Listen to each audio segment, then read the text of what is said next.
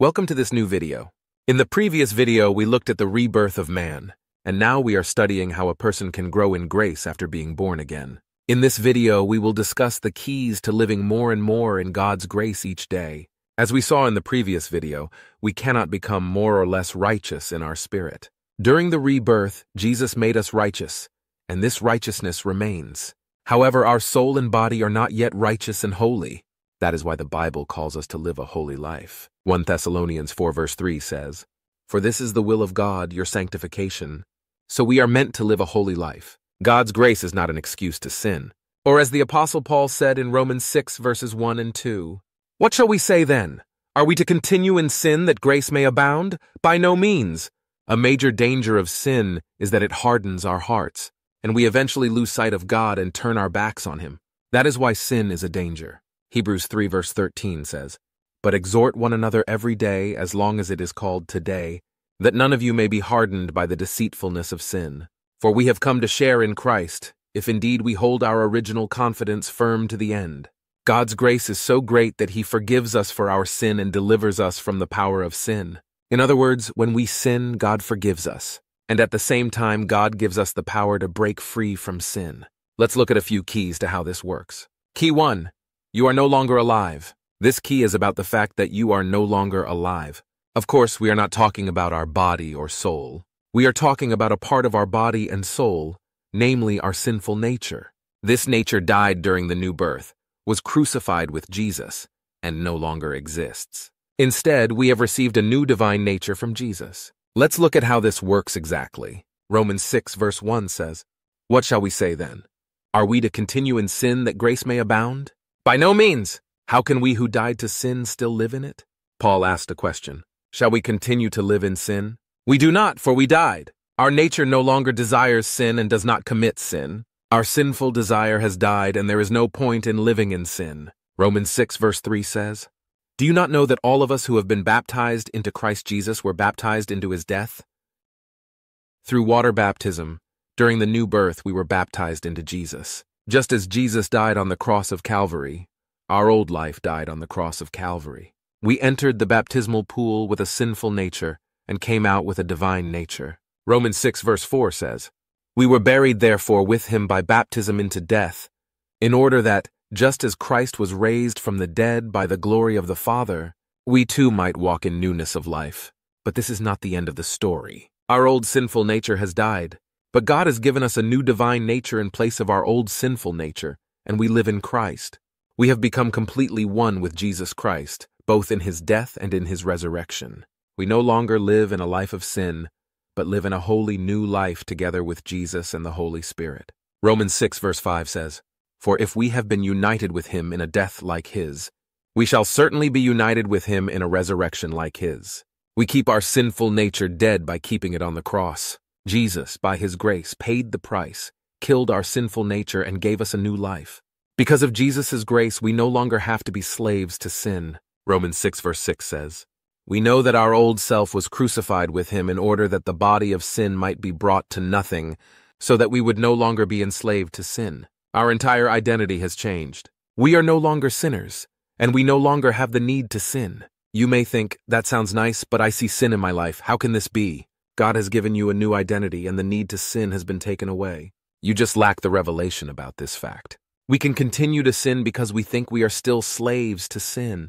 We just don't realize that sin no longer has us in its power, and we are allowed to walk in freedom. Sin is bluffing at us. We think that sin has us in its grip, but in fact we have been completely set free. Romans 6 verse 8 says, "Now if we have died with Christ, we believe that we will also live with Him." Instead of the sinful nature, we have now received a divine nature. We live a life together with Jesus and are allowed to behave as beloved children. Romans 6 verse 9 says, "We know that Christ, being raised from the dead, will never die again. Death no longer has dominion over Him. For the death He died to sin once for all, but the life He lives to God.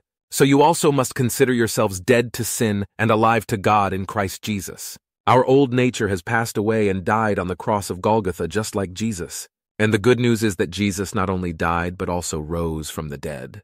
And just as Jesus rose from the dead, we have risen and received a new and holy life from Jesus. We have already briefly touched on this. Our old nature has been crucified. Galatians 5 verse 24 says, "And those who belong to Christ Jesus have crucified the flesh with its passions and desires." The crucifixion was a terrible punishment for criminals.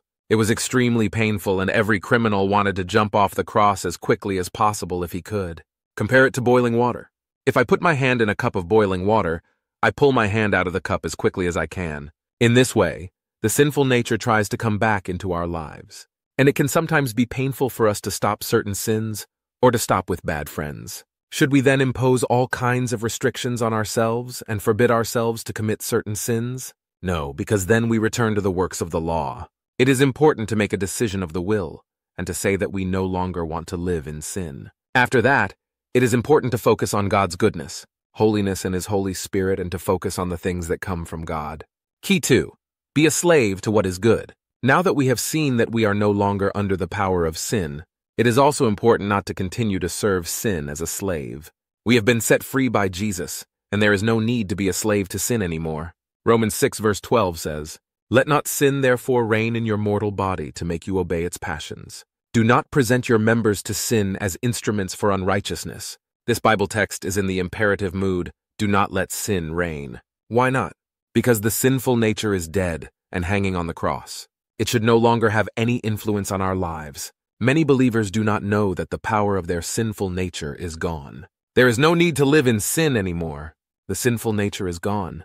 You have lived in sin, but thanks to the new birth, this life is over. Romans 6 verse 13 says, "Do not present your members to sin as instruments for unrighteousness, but present yourselves to God as those who have been brought from death to life, and your members to God as instruments for righteousness." Paul does not say you are not allowed to sin. So think all the time that you are not allowed to sin, and do everything you can not to sin. Paul says that we need to change our focus. We need to yield our members to God and do good things with our bodies. When we do good things, we automatically do not have the time, energy, and desire to do bad things. Do not be a slave to sin, but rather be a slave to righteousness and to good works. Romans 6 verse 19 says, "For just as you once presented your members as slaves to impurity and to lawlessness, leading to more lawlessness, so now present your members as slaves to righteousness, leading to sanctification." God wants to deliver us from the power of sin by His grace. Why? Because sin is a terrible slave master full of misery and death. God wants to bring us to a point of blessing and eternal life. Romans 6 verse 22 says, "But now that you have been set free from sin and have become slaves of God, the fruit you get leads to sanctification and its end, eternal life. For the wages of sin is death, but the free gift of God is eternal life in Christ Jesus our Lord." So let us do good things with our bodies and be a blessing. God's grace even goes so far as to help us to live in this and to give us the desire to live in this. Philippians 2 verse 13 says, "For it is God who works in you, both to will and to work for His good pleasure." So an important key to living in God's grace is to not only stop doing bad things, but to start doing good things. Paul gave many examples of this, such as Ephesians 4 verse 28. "Let the thief no longer steal, but rather let him labor, doing honest work with his own hands, so that he may have something to share with anyone in need. Let no corrupting talk come out of your mouths, but only such as is good for building up, as fits the occasion, that it may give grace to those who hear. Let all bitterness and wrath and anger and clamor and slander be put away from you, along with all malice. Be kind to one another, tender-hearted, forgiving one another, as God in Christ forgave you." And 1 Thessalonians 4 verse 7 says, "For God has not called us for impurity, but in holiness." Do you see the picture that Paul wants to make clear to us? We should not be occupied with sin, but rather with doing good works. We can only be occupied with one thing at a time. Are we busy with stealing or giving? With cursing or blessing? With selfishness or generosity? Paul urges us to be occupied with the good things, and automatically the sins will fall away. Key 3. Change your thoughts. In order to apply Key 2 well, it is necessary to renew our thoughts. In the past, our thoughts may have been selfish, focused on our own pleasure, and we had wrong thoughts about people. Before our actions and deeds become good, it is first necessary that our thoughts make the decision to be good. Our body and our actions are controlled by our thoughts that are in our soul. It is our choice. Am I going to live by the spiritual principles that God has planted in my mind? Or do I remain obedient to my earthly and sinful desires that have penetrated from the sinful nature? It is important to make a clear decision of your will today and say, I'm going to use my life to do good for God and the people around me. Colossians 3 verse 9 says, "Do not lie to one another, seeing that you have put off the old self with its practices and have put on the new self, which is being renewed in knowledge after the image of its creator." And Ephesians 4 verse 22 says, "To put off your old self, which belongs to your former manner of life, and is corrupt through deceitful desires, and to be renewed in the spirit of your minds, and to put on the new self, created after the likeness of God in true righteousness and holiness." During the new birth, God made us new. Every believer has become a new person. Now it is our choice to walk according to the needs and regulations of the old man, or to live according to the needs and regulations of the new man. We do this by changing our thoughts. Colossians 3 verse 1 says, "If then you have been raised with Christ, seek the things that are above, where Christ is, seated at the right hand of God. Set your minds on things that are above, not on things that are on earth." So what are earthly things that we can think about? These include fornication, impurity, evil passion, and evil desire. The actions that people take flow from the thoughts. First, we think a lie in our head before we speak the lie. By renewing our thoughts, our actions automatically change. Stop these wrong thoughts and change them with positive and good thoughts from God. Philippians 4 verse 8 says, "Finally, brothers, whatever is true, whatever is honorable, whatever is just, whatever is pure, whatever is lovely, whatever is commendable, if there is any excellence, if there is anything worthy of praise, think about these things." We think good thoughts so that bad thoughts fade into the background. And what should we do when an impure or bad thought suddenly comes up? We immediately take that thought captive and subject it to the obedience of Jesus. 2 Corinthians 10 verse 5 says, "We destroy arguments and every lofty opinion raised against the knowledge of God, and take every thought captive to obey Christ, being ready to punish every disobedience." When your obedience is complete, anyone can have a bad thought. What do I do with this bad thought? I take it away immediately. We must consciously check our thoughts, see if the thought comes from God or from the flesh, and make sure that our fleshly and bad thoughts do not gain the upper hand in our lives. According to research, a person has tens of thousands of thoughts per day. Of these tens of thousands of thoughts, many are normal thoughts that do not come from God, but are not wrong either. For example, think of the thoughts, "What am I going to spread on my bread?" Or, "What sweater am I going to wear?" We don't have to take these thoughts captive.